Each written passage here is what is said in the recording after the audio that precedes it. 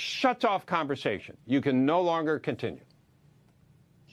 Well, Bob, I agree with you, and I want to just first thank everybody who served, and this is Memorial Day, and we're paying honor to all of those people who made the ultimate sacrifice protecting our way of life, and that includes protecting free speech.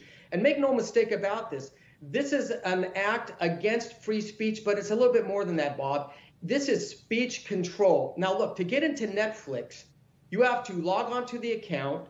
You have to put a credit card in there. You've got to pay your credit card bill. Then you log on to Netflix. You get to select the movie or show that you want to watch. If you select a comedy show, it's your choice. What these people are saying is that you don't have that choice. You're no longer allowed to select what you want to hear, and they're gonna cancel you for this. How can you cancel somebody for making a choice on what they want to listen to? And as far as this goes, it's starting to transcend to the workplace. Can you imagine if somebody goes back 10 years in something that you have said maybe 10 years ago, and they decide to cancel you?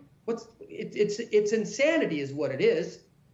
It is happening. I mean, you can't say anything in the workplace anymore. It's like, can I say this, by the way? You look nice today. You know, that's where we are now. Yeah, like you said, all kinds of requirements, Mark, for you to be able to log online for Netflix, including your password. And I forgot yours. If you could just share it for a second so I can get back on.